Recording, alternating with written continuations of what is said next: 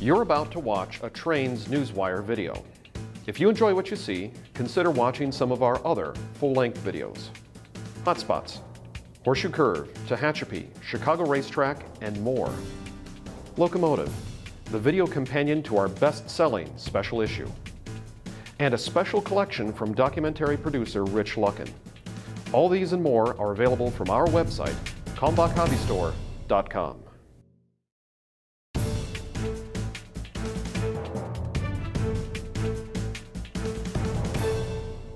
Good morning, Trains Nation. Today is Friday, December 14th, 2018, all day.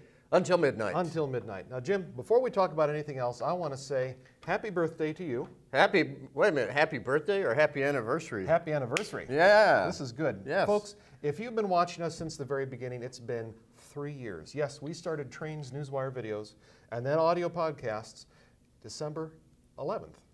2015. It's been 3 years. My goodness. Wow, how time flies. And if you go back, you can look and see how well Steve and I have aged, because I'm sure it has not been very well.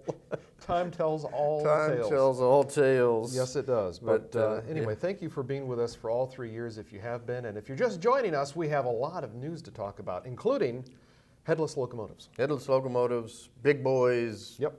Engines moving out of parks, special painted locomotives for George Bush on the move. You name it, we got it. It's all here in the next 60 seconds, give or take.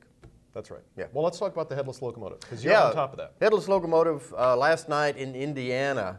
Trucking accident, one of the Indiana Transportation Museum locomotives, a really cute little SW1, the very first locomotive for Monon, being moved from Noblesville, Indiana to their new location in Logansport. Hit a bridge, took off the cab, sheared it off. Yeah.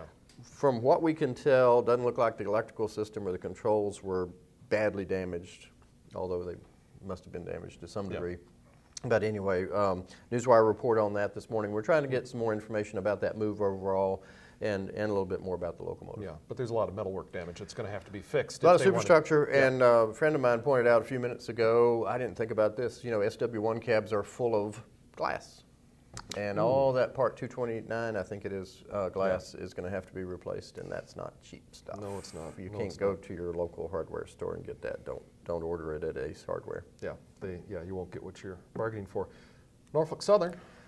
On the move. To Atlanta. Thoroughbred of transportation, bucking right down from Virginia all the way through my home state, North Carolina and South Carolina, all the way to Georgia.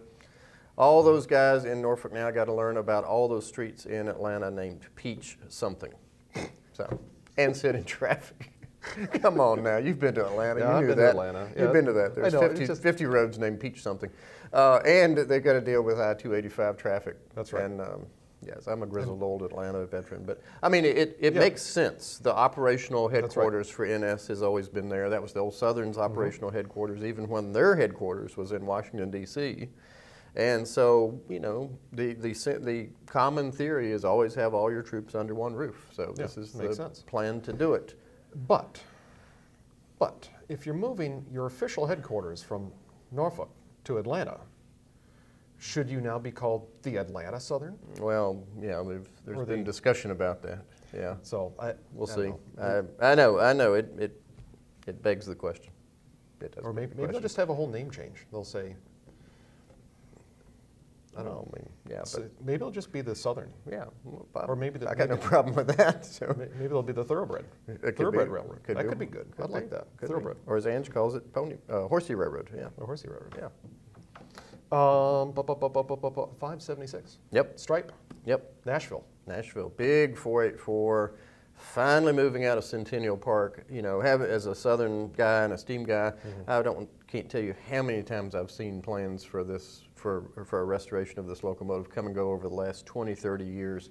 And finally, it's happening January 13th. We will be there. We'll be doing some live streaming on Facebook, and we'll bring back a video long playing video that we'll show on that Monday afterwards. But yeah, it is finally happening.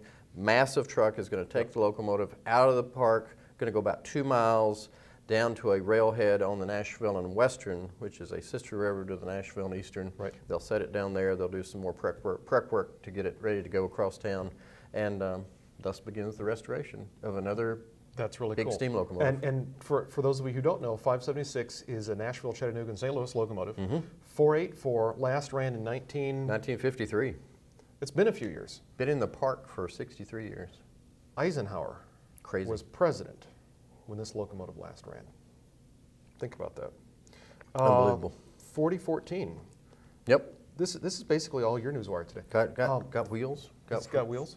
Front engine wheels. Yep, this is good. And UPS for a waiver for not only the 4014 for PTC waiver for not only that engine, of course the 844, but also 3985. And that's really good news. The next good. It is. Because we've been hearing from people, well, will 3985 ever run again? Right. That's the 2662. Yeah. And A 4. or 4662, and it could. Yeah. So that's so really one day good down news the road. Yeah. on Newswire. The last thing I have is the George H.W. Bush locomotive will be appearing in Chicago this weekend, That's which is kind of cool. Yep. So details on Newswire, but this go check it out. pretty painted locomotive, unique, rare, in all cases rare. There'll never be another one like this. Yep. Go check is it in out. Chicago. So check your switches and go visit this thing if you can. Yes. So Jim, that's what I got. That's what I got too. For everyone at Trains Newswire, we hope you have a fantastic weekend. Stay safe, guys. Take care.